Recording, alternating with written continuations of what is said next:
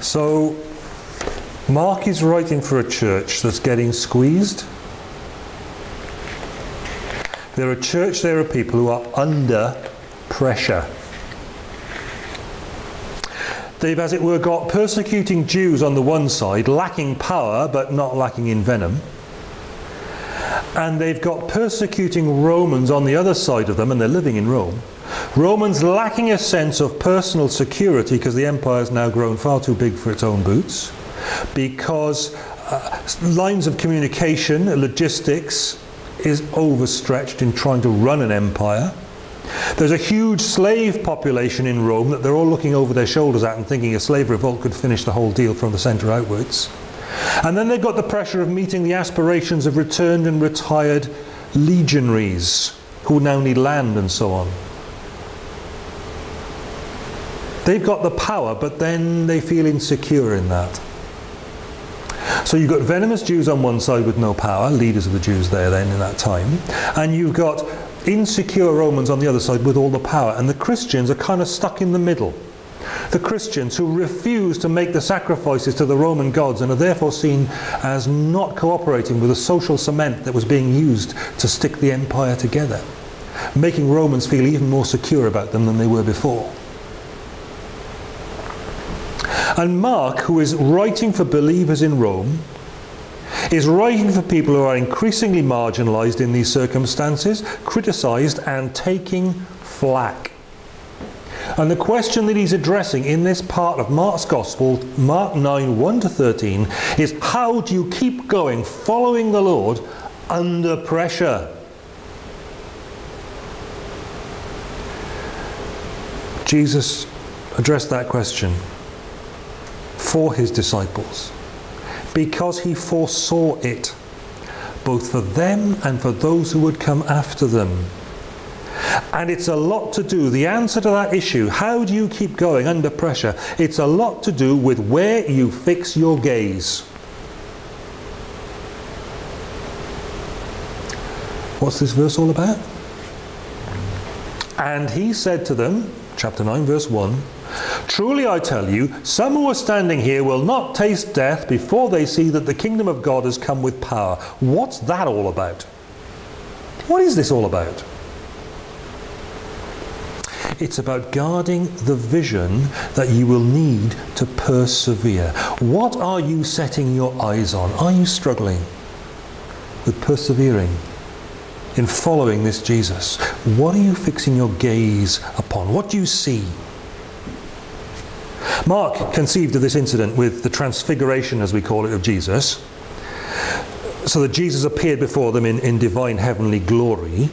Mark conceived it as the reminder that whilst Jesus looks humiliated now, whilst following him looks like being on a hiding to nothing now, whilst they are humiliated now as they follow him in the here and now, he and they both are in reality citizens of heavenly glory.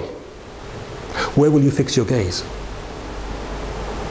See, there's this ambiguity in the Christian's experience of his Messiah and our own experience of life as his followers.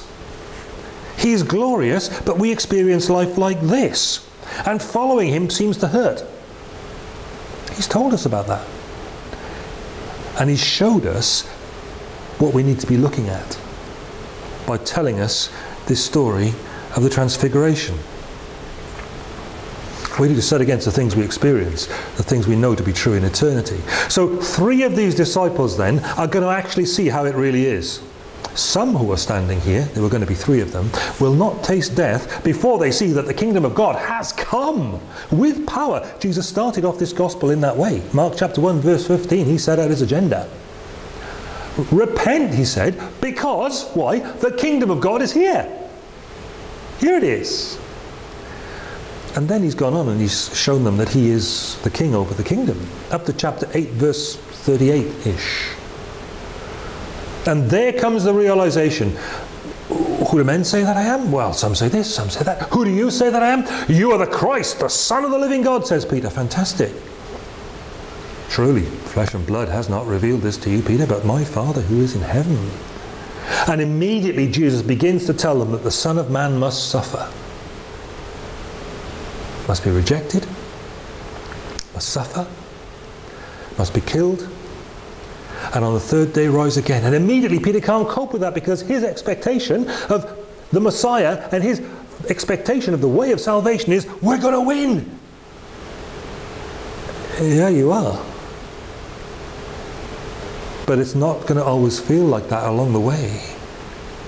And so, following that experience, following that impartation of understanding which hasn't dawned on them yet, to help them persevere following a suffering Messiah in a fallen world, they get this vision in the Transfiguration of Jesus as he is, heavenly glorious. And for those days when you have to reckon with following the Messiah being heavy going in a fallen world, there's where you fix your gaze. Mark seems to be telling these Christians in Rome. Does that make sense?